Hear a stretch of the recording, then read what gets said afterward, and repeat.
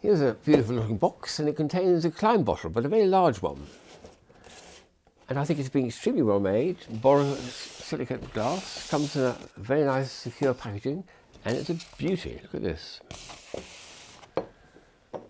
Wow, and it stands up on the table. This is something you can pour liquid into it, or little hundreds and thousands or something, and when you turn it upside down, they don't fall out. It all stays together. But it's a very nice piece of blown glass, and I think it goes on a pride of place on anyone's shelf as a curiosity.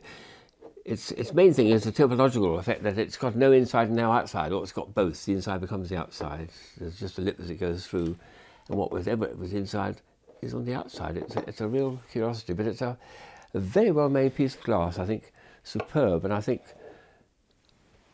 sitting like that would be a wonderful thing. I must think of something to put in it to make it look grand. A Klein bottle, and a very, very well made one as well.